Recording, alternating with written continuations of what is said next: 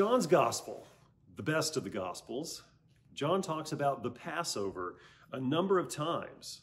And in each time the Passover is mentioned, something miraculous happens with Jesus. He turns water into wine. He has his feet anointed. He cleanses the temple. He washes the disciples' feet. And he talks about raising Lazarus from the dead. All of these things, miraculous signs that point to who Jesus is, not only as Savior, not only as Messiah, but also as the Passover, the Pascha, the Passover lamb, that all that Jesus does in all of his life points to this one thing, his sacrifice for you. And John then takes this life of Jesus, takes all of these happenings and experiences and miracles and signs, and he lays them out in his gospel in a way that they all point back to Jesus as the sacrifice for you.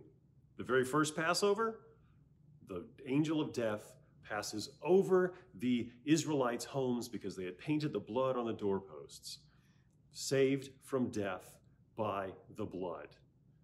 And so Jesus, when he comes, not only does he save us by his blood, but he prepares a place for us in eternity so that his coming, his life, death, and resurrection again for us point to that new creation, to the place prepared, to the wedding feast with no end, to referencing as well the feeding of the 5,000, which happens when John says the Passover was near, and the people sit down where there is much grass, which reminds us of Psalm 23, where the Lord makes us to lie down in green pastures.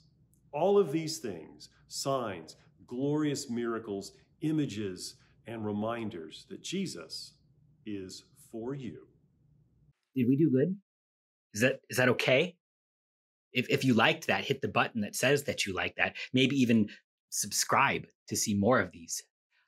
Even help us fund this mission of making known the gifts of Christ Jesus to youth and young adults. If you like this video, check out our website, higherthings.org, and check out more content from Higher Things.